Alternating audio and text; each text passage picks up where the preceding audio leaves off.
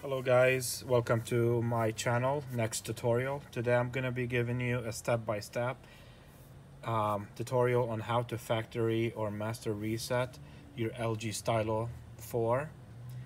This particular device is with Metro PCS. It will still work with any other carriers such as Boost Mobile, Tmobile, or other service providers. First of all, what you'll need to do is turn the device off, hold the power key and turn power off.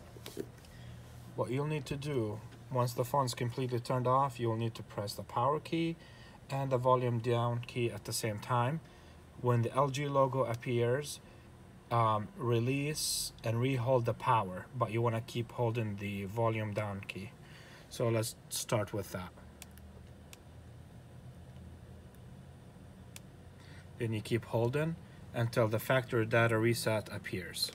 When this comes up, you just scroll down with the volume down key to where it says yes, and you press the power key to confirm the reset. Then it's going to ask you again that it's going to delete all user data, including LG carrier apps, and reset all settings. So you want to scroll down to yes, and you press the power key once more, and now it's going to perform the factory reset on this device. This concludes my tutorial for today.